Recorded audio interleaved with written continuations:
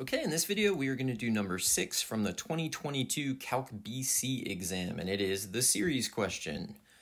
So, the function f is defined by the power series f of x equals x minus x cubed over 3 plus x to the 5th over 5 minus x to the 7th over 7 plus plus negative 1 to the n x to the 2n plus 1 over 2n plus 1 plus for all real numbers x for which the series converges. Now, the first question is to use the ratio test to find the interval of convergence of the power series. So we're going to try to figure out all x for which this series converges. They're telling us to use the ratio test, so that's going to be the limit as n approaches infinity of the n plus first term. So we take the nth term and we replace every n that we see with n plus 1. So that's going to give us negative 1 to the n plus 1. Now, x to the, we have 2 quantity n plus 1, that's 2n plus 2 plus 1 is 2n plus 3, over 2n plus 3, times the reciprocal of the nth term, so times 2n plus 1 over negative 1 to the n, x to the 2n plus 1. All right, now almost everything here just cancels out, right? If we go to infinity, we are just going to be left with the absolute value of x squared, which is really just x squared because x squared is always positive. But why did this happen? Well, the absolute values took care of the negative 1 to the n parts. And then 2n plus 1 over 2n plus 3 as n goes to infinity is just 1. So that part also cancels itself out. And we're just left with x to the 2n plus 3 over x to the 2n plus 1. They differ by x to the second. So that's where that came from. Now we know the ratio test, we definitely converge if the ratio that we get, which is often called rho, is less than 1. So we know that this series converges absolutely between negative 1 and 1. Now what we need to do is test the endpoints. So to test the endpoints, we go back and we substitute them, right? So we just say at x equals negative 1, our series is going to become the sum from n equals 0 to infinity. I don't even know if you need to put the n equals 0 there. You could probably just go the sum to infinity. But if you look at it, it definitely is starting at 0 because if you plug in 0, you get x to the first.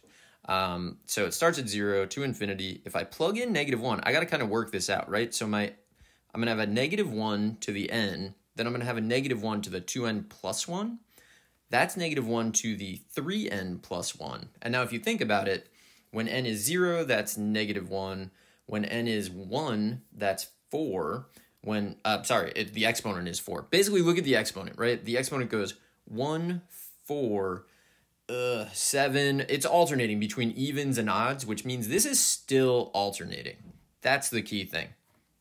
So I'm going to say that my series becomes negative 1 to the 3n plus 1 over 2n plus 1. This converges by the alternating series test for sure. Now, I don't know if we necessarily need to write out the reason for that. I mean, it alternates, the terms decrease in magnitude towards 0. That would be what I would write if I thought I needed to write that. But I don't think I need it. I think I can just say that this converges by alternating series test. Now we need to test at x equals 1. So at x equals 1, you just get negative 1 to the n over 2n plus 1. That one is definitively going to converge by the alternating series test. And so we have both endpoints converging. So when the question is, what is the interval of convergence? The interval of convergence will be negative 1 inclusive to 1 inclusive. I like to write it as an inequality, but you could write it using interval notation if you wanted to. All right, next up. Show that the absolute value of f of 1/2 minus 1/2 is less than 1/10. So the absolute value of f of 1/2 minus 1/2 is saying the error. So we're just trying to show that the error is less than 1/10, but like the error doing what, right? Well, clearly we're plugging 1/2 into f, so x is going to be equal to 1/2. So now we just have to figure out how many terms of the series did they use to get 1/2 as the approximation. That's what we're trying to do. So I want to establish that this is a convergent series. I don't know that I really need to do this, so I'm not going to make you watch me write it, but I'm going to say at x equals 1/2, the series for f of x is an alternating series with terms that decrease in magnitude to 0 Therefore, it is a convergent alternating series. I'm just doing that to justify using the alternating series error because I don't want to use Lagrange on this. All right, so now what is happening? Well, if we approximate f of 1/2 with 1/2, right? So we're using 1/2 as our approximation of the sum of the series. That uses only the first term of the series, right? We're plugging 1/2 in for x, which means we're plugging 1/2 in there, and we're saying we're done. That's our approximation. Well, if that's our approximation, the next term, or the magnitude of the next term, should be the maximum error. So now I just need to take 1/2 and plug it in here and show that the value I get is less than 1/10. So how do I write that? Well, I'm going to say, therefore, the error, which is the absolute value of f of 1/2 minus 1/2, is going to be less than the magnitude of that term. So I take 1/2 and plug it in, and that gives me 1/24, which is definitely less than 1/10. I don't know why they chose 1/10, like, whatever, good, right? Usually they choose something closer, like 1/20, but 1/10, definitely less than that. And then I didn't really explain why I was doing that, so I decided I should probably also say using the magnitude of the first term left off as our error bound. So that's going to answer the question. It justifies it. All right, let's take a look at the next part. The next part's great, by the way. Write the first 4 non-zero terms and the general term for an infinite series that represents f prime of x. It's a power series. It's like designed for the power rule. We're just going to use the power rule to find this. So f prime of x is going to equal. So we look at the first term. It's x. We take its derivative. We get 1. We look at the next term. It's negative x cubed over 3. We take the derivative. We get minus x squared. We go to the next term. X to the 5th over 5. The derivative is plus x to the 4th. We go to the next term. The derivative of this is minus x to the 6th. Now we have to go to the nth term and take the derivative. You bring the exponent down, so you bring 2n plus 1 down. It cancels with the 2n plus 1 in the denominator, and we're going to get plus dot dot dot plus. Negative 1 to the n stays, x to the 2n because you have subtracted 1 from the exponent. That's the entire part. But we do need this for the next part, so I'm going to copy it over. I don't know why. There we go.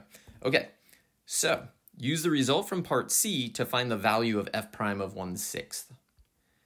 This is f prime of x, right? That's our thing that we got in part C. I brought it over. I noticed immediately this is geometric. Since this is geometric, we know how to find the sum. So the sum of a geometric series, an infinite geometric series, is the first term, which in this case is 1, divided by 1 minus the common ratio. The common ratio here, we have negative 1 to the n, we have x to the 2n. The common ratio is negative 1 times x squared. So that's just negative x squared. You can also get that by doing negative x squared divided by 1, or x to the 4th divided by negative x squared. Divide consecutive terms, and you will get the ratio. So it's minus the quantity negative x squared, which means that f prime is 1 over 1 plus x squared. And then the question is, find the value of f prime of 1/2. I'm just going to take 1/2 and plug it in.